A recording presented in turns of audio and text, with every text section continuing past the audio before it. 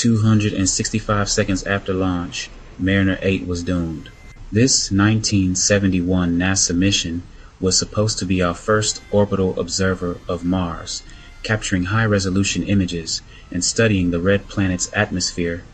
But just over 4 minutes into flight, the Centaur upper stage began oscillating wildly. The engines shut down, and the spacecraft crashed into the Atlantic Ocean. The culprit? A tiny damaged diode in the pitch rate gyro amplifier. But here's the thing about space exploration. Failure teaches us everything.